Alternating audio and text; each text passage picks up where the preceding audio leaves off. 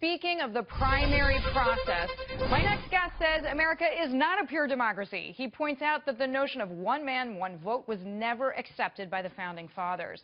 Renowned civil rights lawyer, Harvard law professor, and author, Alan Dershowitz, is with me now. Alan, it is great to see you. Thanks for coming in. My pleasure. So is the primary process fair? My guess is no, that's not the way it's supposed to be. But I want to hear from you. Well, it's fair in the sense the rules were established in advance. Everybody knew what the rules were when they decided to run for president. Is it the best system? No, it's not the best system.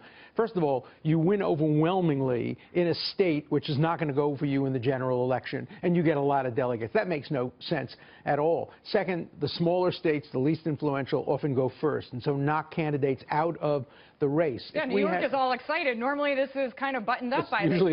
It's usually over by this point. But, you know, the framers did not intend a democracy. They were frightened of democracy. It's a republic if you can keep it, said one of the founders.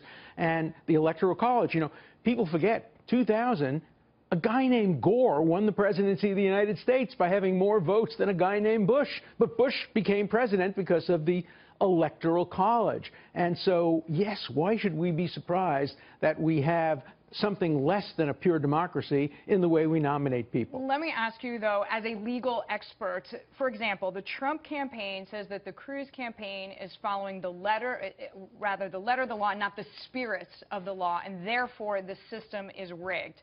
From an logical argument standpoint, what would you say? You should always follow the letter of the law. That's the law. The spirit of the law is vague. You can be very general. What do you think the spirit of the law is?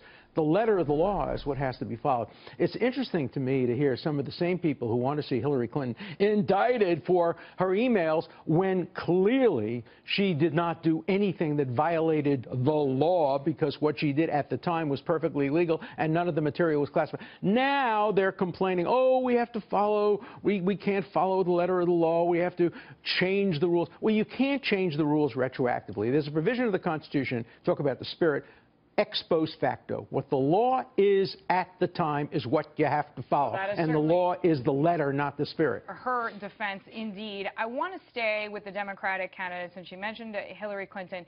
You say one thing that concerns you greatly about Senator Sanders and his campaign, his foreign policy, is that he is not pro-Israel, and you feel like the general American public doesn't realize to what extent that is true. Oh, he's very not pro-Israel because he is second-guessing Israel's ability to defend its own citizens from the kind of bus explosion we saw yesterday, terror tunnels we saw the day before. He's never been to Israel. Oh, he was there 30 years ago and was on a kibbutz from a very left wing.